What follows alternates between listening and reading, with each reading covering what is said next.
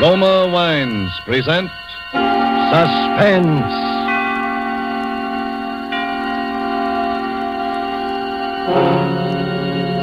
Roma Wines, made in California for enjoyment throughout the world. Salud. Your health, senor. Roma Wines toast the world. The wine for your table is Roma Wine, made in California for enjoyment throughout the world.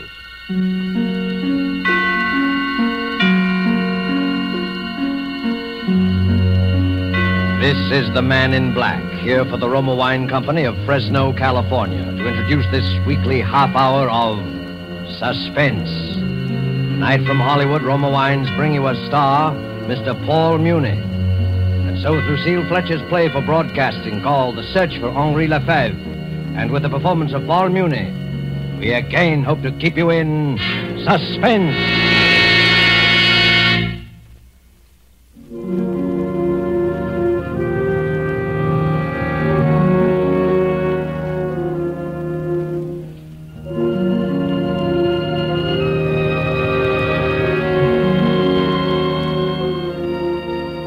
I had just set down the last note on paper. You know what it is to write a piece. The agony, the drudgery, the exaltation. A fever consumes one. Hours melt away at the piano. Time, people mean nothing. The world revolves around this rocking song, this tender magic. A heavenly feeling comes into your heart and nestles there. So it was with this music. I had just set down the last note on paper. I was happy and weary and full of peace. I lay down on the sofa to relax before Suzette brought my supper. There's a radio near the couch. That night I turned it on.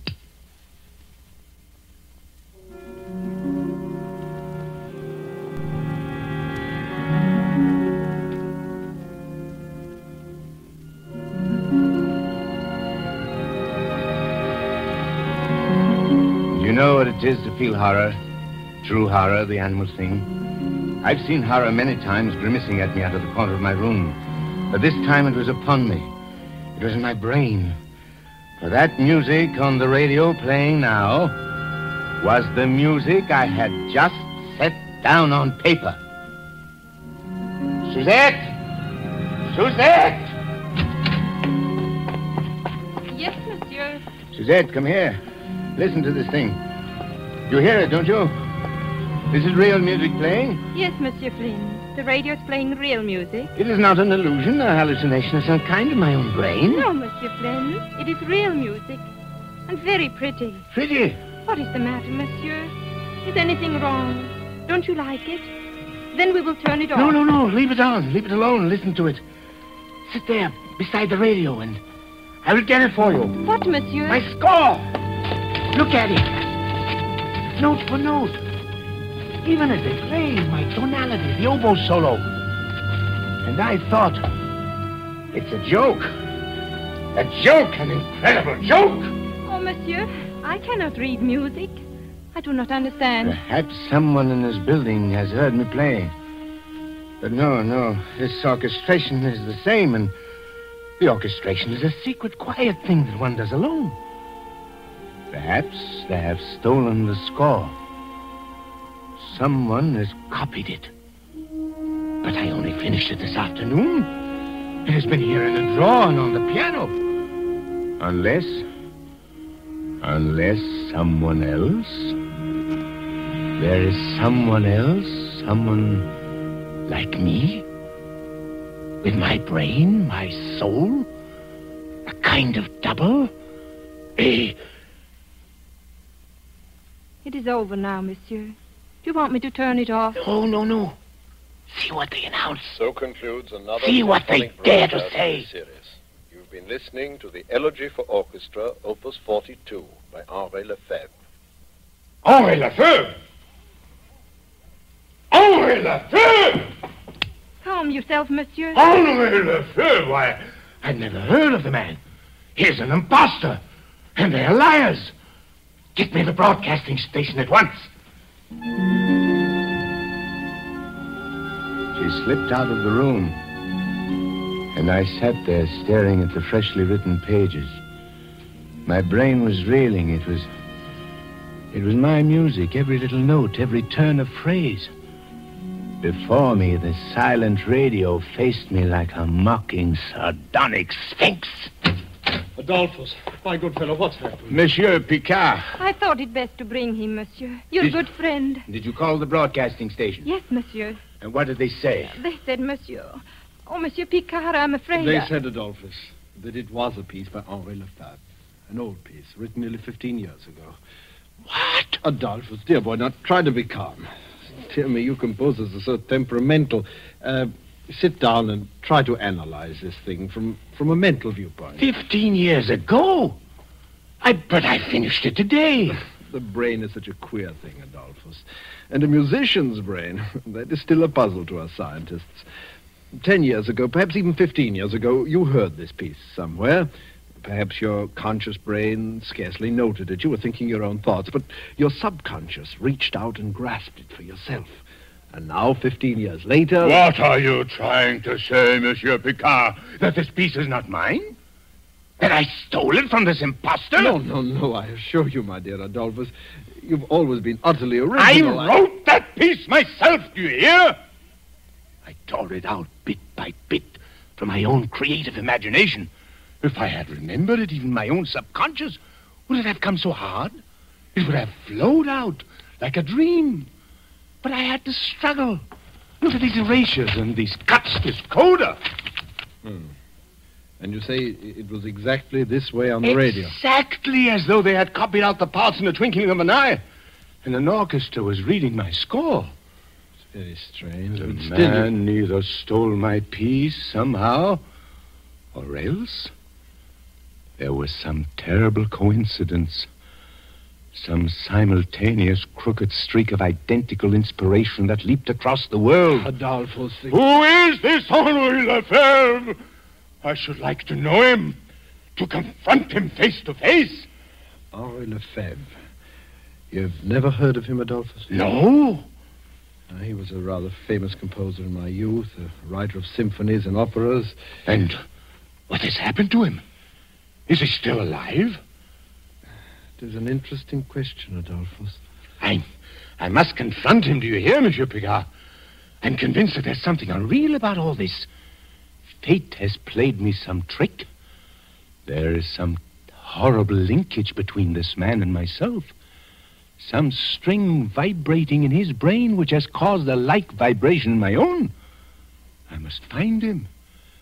I must somehow break the spell. And supposing this Henri LeFevre is dead. Dead or alive, I must discover where this music came from. And what it meant to him. And what it may mean to me.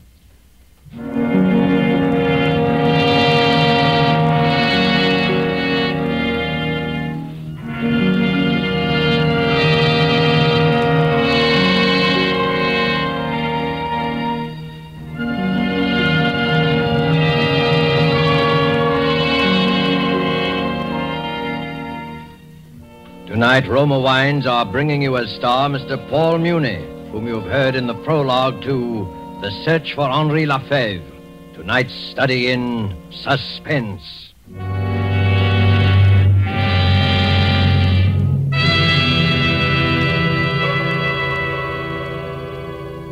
Down in Bermuda, there's a famous club, renowned for its fine food and gracious living. Suppose we go there now to the exclusive Coral Beach and Tennis Club and observe a dinner party on the terrace.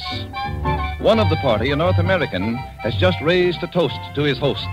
As he lowers his glass, another is raised by his Bermudian friend who says, "It has been a pleasure, my friend, and in a way, payment on a pleasant obligation to your United States. For your California has given us this superb wine in which we drink these toasts. So delicate, so excellent in flavor and bouquet that we import it, your famous Roma wine." Yes, that is true, for in Roma wines you will find the uniform qualities which make a wine truly magnificent. A delicacy so delightful, many foreign lands know Roma wines as an expensive, special occasion treat. But for millions of Americans, Roma wines have long been a daily pleasure for greater enjoyment of meals, for delighting their guests. A pleasure which costs you only pennies a glass. For you do not pay high import duties nor expensive shipping charges to enjoy this delicacy, which brings you a combination of old-world winemaking skill plus Roma's modern testing and quality controls. No wonder, then, that Roma wines are America's largest-selling wines. Ask for R-O-M-A, Roma wines, made in California for enjoyment throughout the world.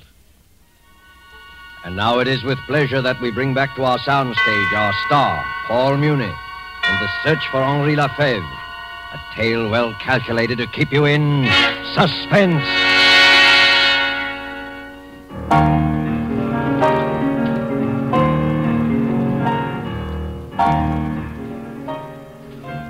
Henri LeFevre, born 1885, Rouen, France. Educated at the École Normale, fellowship student in composition, the Paris Conservatoire. Won Prix de Rome 1908 with piece entitled Étude contrapuntale. Studied under Saint-Saëns for 2 years. Made first great success with performance of opera Ectate, which was presented at the Paris Opera in... Do you want me to go on, monsieur? No. These dictionaries tell you nothing. They make everything smell of dust and corruption. Has the mail come in yet? No, monsieur. Only the package of music from the library. His music? Yes, monsieur. Then what are we waiting for? Give it to me. Henri LeFevre. Elegy. Opus 42. Incredible to think of all those years. Look, Susette. The paper is already turning yellow. The engraving is old-fashioned, and yet it's exactly... Adolphus. Yes? I have a letter from his publishers. He is still alive. Thank God. But there is some mystery about him. They would not give me his present address. What do you mean? They say they've not heard from him in 10 years. His musical output has ceased. He submits nothing, does not answer their letters. Well, then how do you know he's still alive? They occasionally hear from Madame LeFevre. Madame LeFevre? He has a wife who's been living in Rouen. Good. We will write to her at once. That will not be necessary, Adolphus. Now, calm yourself. This is the best news of all.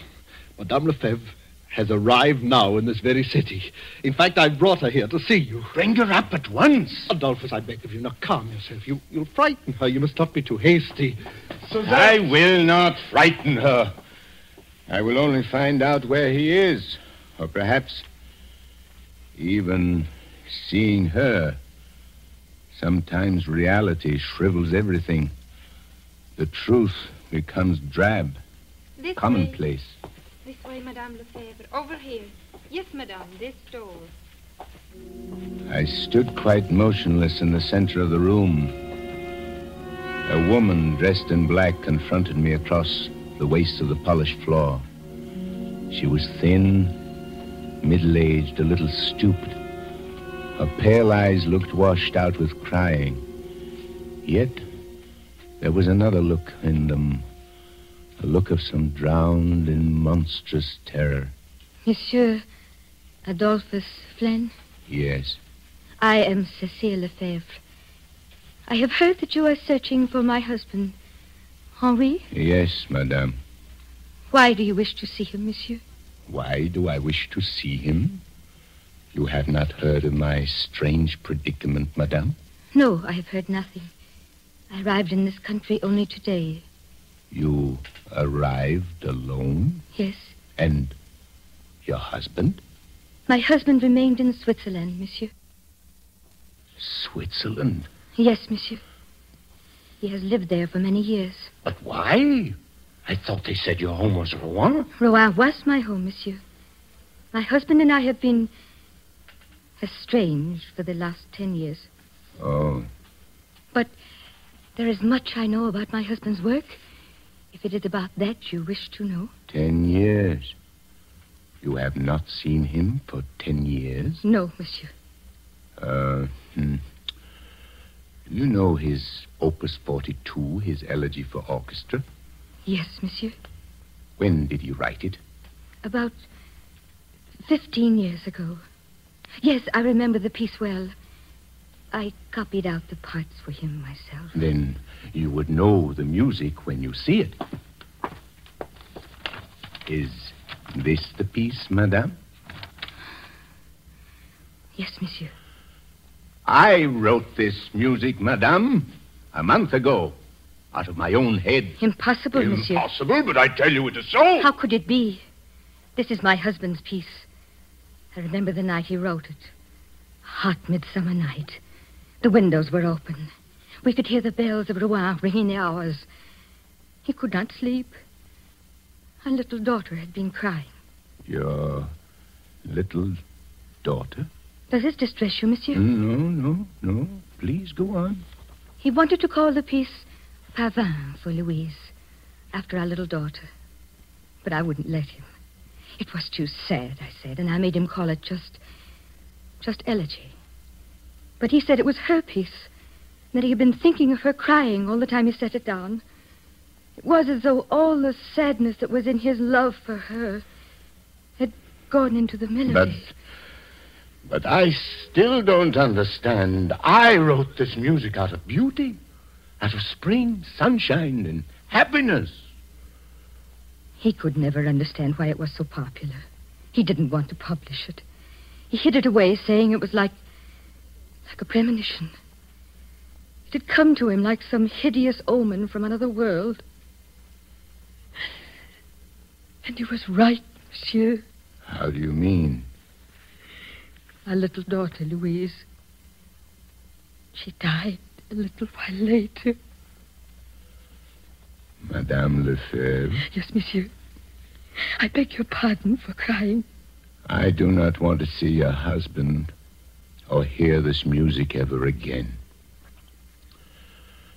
My search is ended. Do you believe in ghosts, madame? No, monsieur.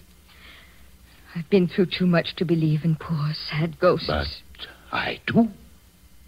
I believe that neither your husband nor myself really wrote that piece.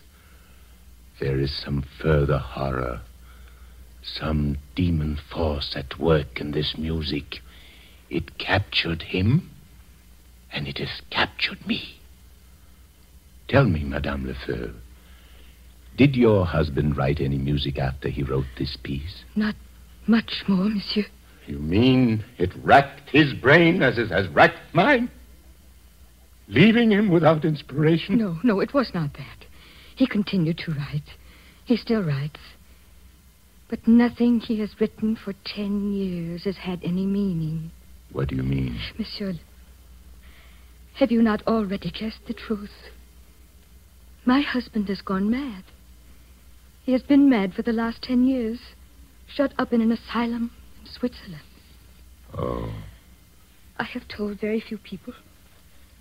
It is a form of horrible neurosis. Work neurosis, the doctors call it. He seems to have lost his heart. The events of his past life are meaningless to him. He has even forgotten our little dead Louise. How terrible. And now he sits in a bare room and writes music all day long. He's become a slave, a machine. They tell me that his shelf is packed with scores, but all of them are only an endless jumble of notes. Notes such as a child might scrawl across the paper. And it was the music? The ghost music that did this? Who knows, monsieur? Yes. There were seeds of madness in this thing.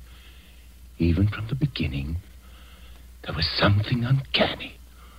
Why should that radio play that music just after I had finished the piece? Why should you, a perfect stranger, have come here and found me? Perhaps I, too, am destined to go mad. Monsieur, believe me, people do not go mad so easily. To be destroyed as my husband was destroyed, one must have deep sadness and love.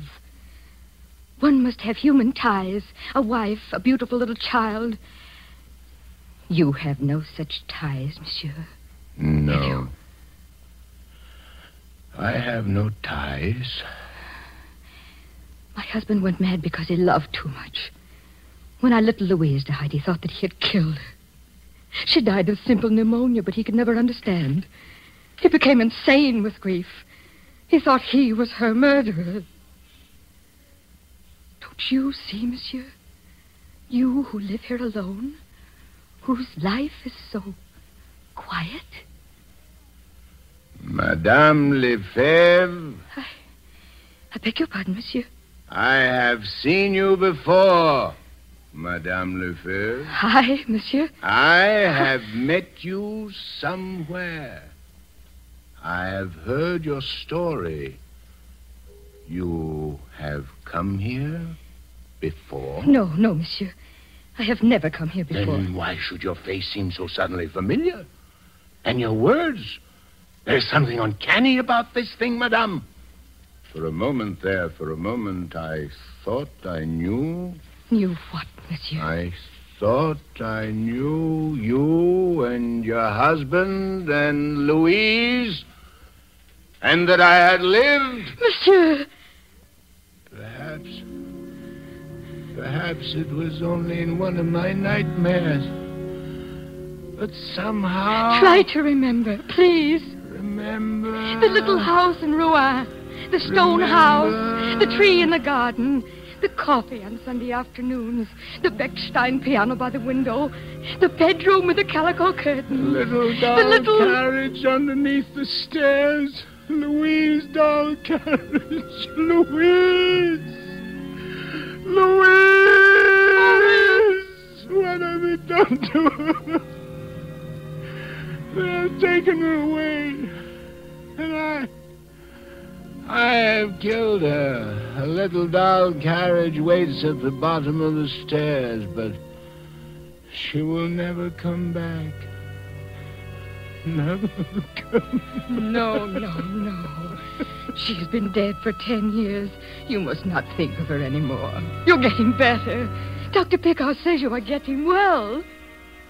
Dr. Picard? Your doctor, Henri. What are you talking about? I have no doctor. Don't you see, my darling? Your long search is over.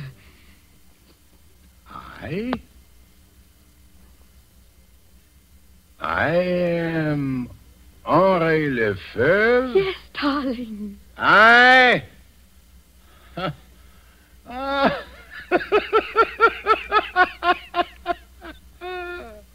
am shriveled old man. I locked up in the walls of a lunatic asylum for 10 years, writing a jumble of notes like a little child. Then who is Adolphus Flan? A name you made up, darling. A poor mad name. My symphonies are rubbish, you say? My adoring public are only shadows running across the walls? And these mountains beyond my window?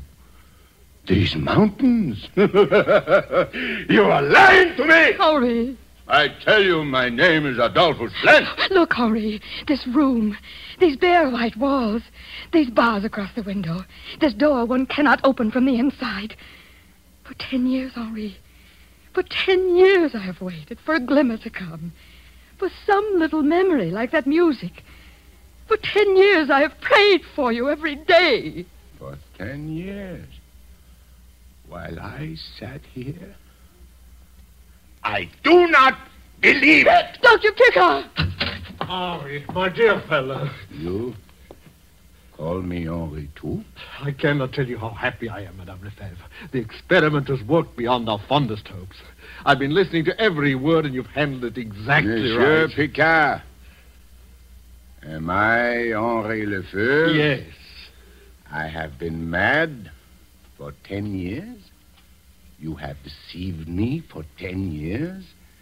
I am not Adolphus Flan. Oh, Henri, if you could have known how my heart beat when Dr. Picard first telephoned. And now... Naturally. My poor fellow, it must be a terrible shock.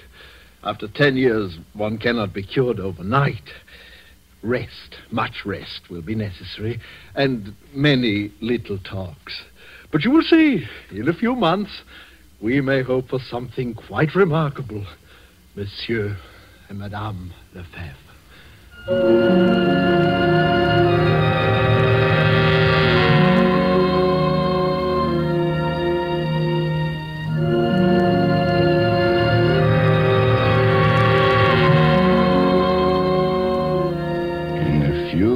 He said, in a few months I would be able to go back. I would take up the threads of my own life as Henri LeFevre. I'm still here in this room with its bare white walls and its door that locks from the outside.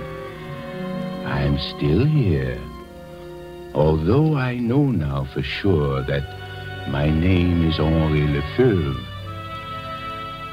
A sadness is in my heart, an unutterable pain that I can never conquer.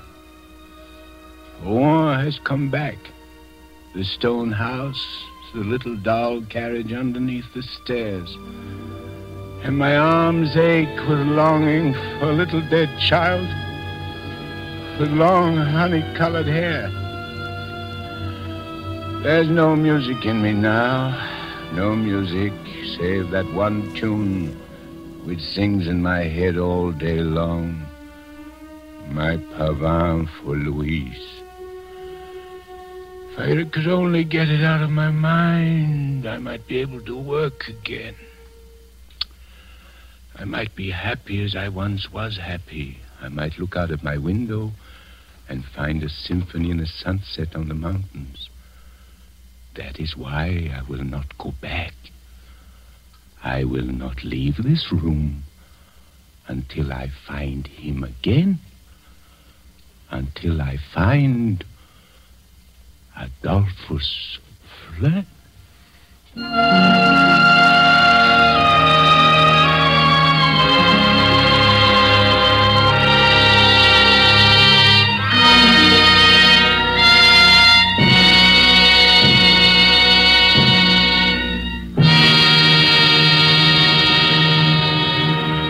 And so closes the search for Henri LeFevre by Lucille Fletcher, starring Paul Muni. Tonight's tale of Suspense. Suspense is produced and directed by William Spear. Roma wine makes every meal taste better. That's the proven experience of those who have discovered the flavor complementing magic of these superbly delightful yet inexpensive wines. For a new mealtime thrill, try serving food with Roma wines, whether it be fish, meat, or poultry. Then simply place the bottle well chilled on the table with the meal. Serve it in any kind of glass. Once you taste the addition these delightful wines bring to the zest and savoriness of even the simplest dishes, you'll wonder why you've ever done without Roma wines.